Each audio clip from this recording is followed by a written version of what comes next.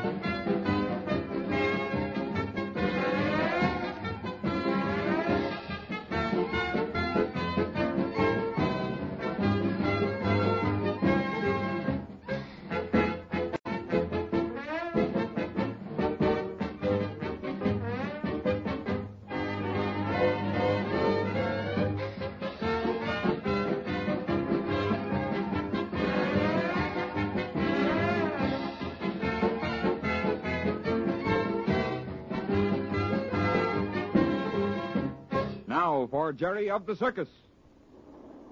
What'll we do, Sandy? Don't you worry, Jerry. We'll get those cars stopped before we hit that bad grade. But how? The air brake from the engine's broken, but each of these cars have individual brakes, one at each end. We got to get up here on top of the cars. Now, quick, Jerry. We've got no time to lose. I'll say not. Seems like we're going faster. Gee, my neighbor. They're hard to turn. See? Now the other brake, the other end of the car. Quick. Can I help? Sorry, son. This is one time that takes even more than an average man's strength. There, that's good. Now, quick, back to the next car. But we're still moving. Yep, after all, there's 3 cars here. One set of brakes won't hold them. There's the curve ahead, and then it's an honest-to-goodness downgrade. These blame things are sure stiff. I sure wish I were big right now and strong. I wish you would, too. Come on, we've got to get that next brake.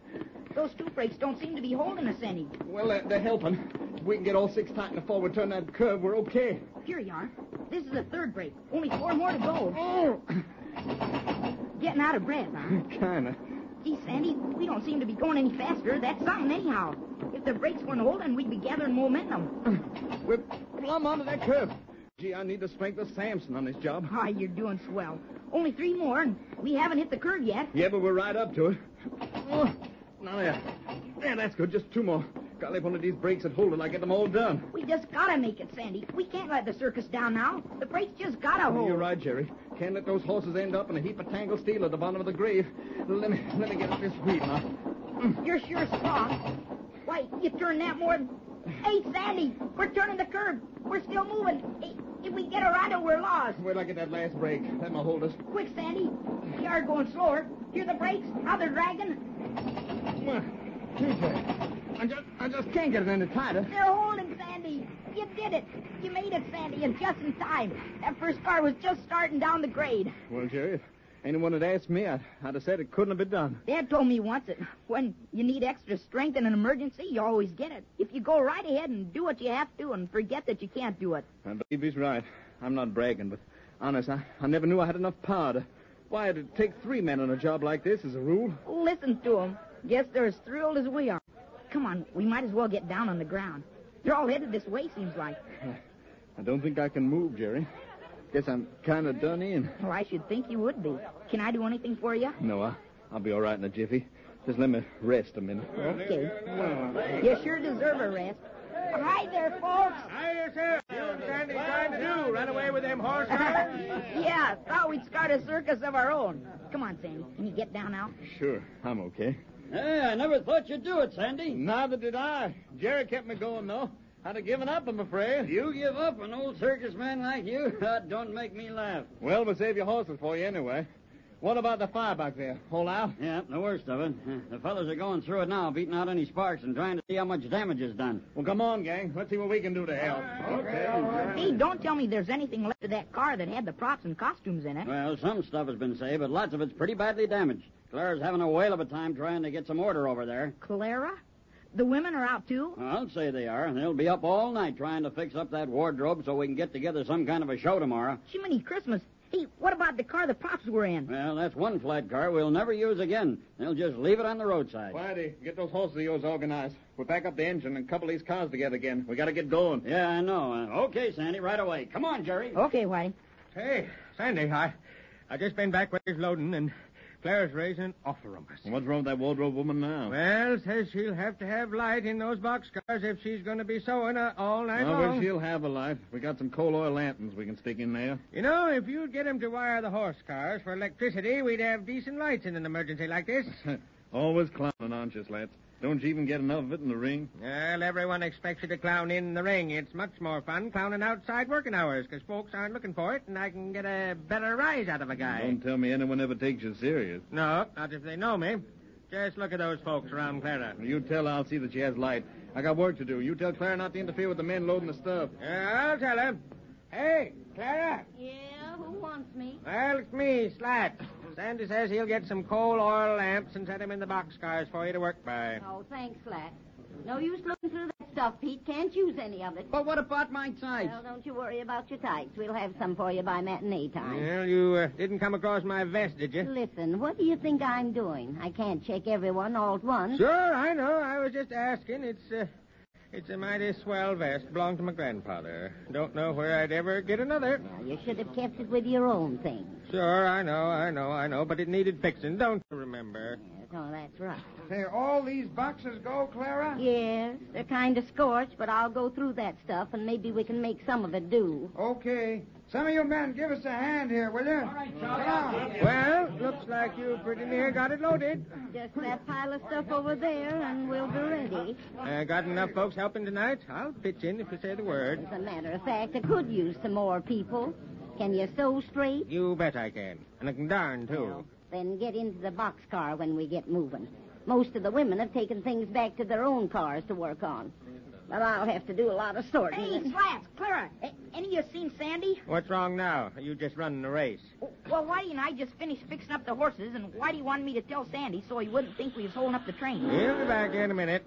Yeah, sounds like they're backing up now. Once to get those cars coupled together again, we'll be on the way. Good. Say, Clara, anything I can do to help? Sure thing. Can you sew? Of course not. Boys don't sew. Why, sure they do. Guess I saw you fixing up your sock the other morning, didn't I? Oh, but that's different. Now, listen. It's no disgrace to be able to sew. I'm a pretty good dressmaker myself, if I do say so. And I'm going to help Clara. He sure is. Hope he's as handy with a needle as he thinks he is. However, if you want to really work all night, Jerry, I'd be glad for you to help me. There's lots of sorting and stuff to be gone through. I could use an extra pair of hands in lifting boxes and folding. Sure thing. I'll be glad to. Whitey says you'll be working in the boxcar where the baggage horses were. Yes, that's right. Okay. I'll be back soon as we're ready to start. I gotta find Sandy. Well, he'll be over there where they're coupling those cars. Okay, Slash, thanks. Be seeing you. Sure. And I'll be teaching you how to embroider before the night's over. Go on with you, kidding that nice boy. He's a funny kid. Always wanting to help. Why is it boys think it's something to be ashamed of to be able to sew? Oh, I don't know. It's a woman's job, I guess. Of course, when they're not around, it just behooves us to get in a couple of stitches ourselves if we're going to wear things out. Well, that's the last of this. Hope Sandy doesn't forget those oil lamps. You the wardrobe lady? Yeah. Sandy sent me over with these lanterns. Speaking of angels, we were just wondering about those lamps. Well, put them in that boxcar, and thanks, buddy. Okay. Night. Night. And thanks for the light burners. Here we go. Well, better let me give you a lift into this boxcar. Quite a climb for a woman. No, not for me. There. Oh, hello there, Whitey. Hiya, Clara. How you doing? Well, tell you better in the morning. Want to help us tonight? Well, sure thing. I swing a mean needle. I'll bet you do. Probably be dangerous for anyone within an arm's distance, though.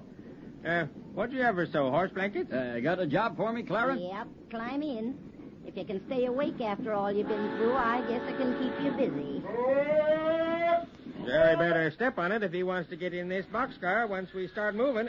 Here he comes now. Hey, Jerry, hurry up. They got started sooner than I expected. Well, give me your hand. Here, hang on tight and I'll swing up. Quick, the other hand. There you are, Jerry. Kind of out of breath. Now, you listen here. Don't you ever do that again. What? Try to board a moving train. It's dangerous.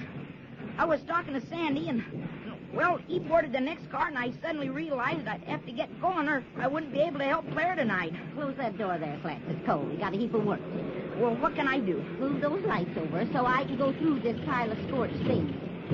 There, now, that's better. Land sakes, what a mess. Here, we can use this. Well, what'll I do with it? Put these things in a pile to be thrown out. Whitey. Hey, Whitey, here's something you can do. Now, where the dickens is Whitey? Hey, look. Found asleep on those costumes in the corner. Isn't that just like a man? I can see I should have made some of the women work in here tonight. Oh, don't worry.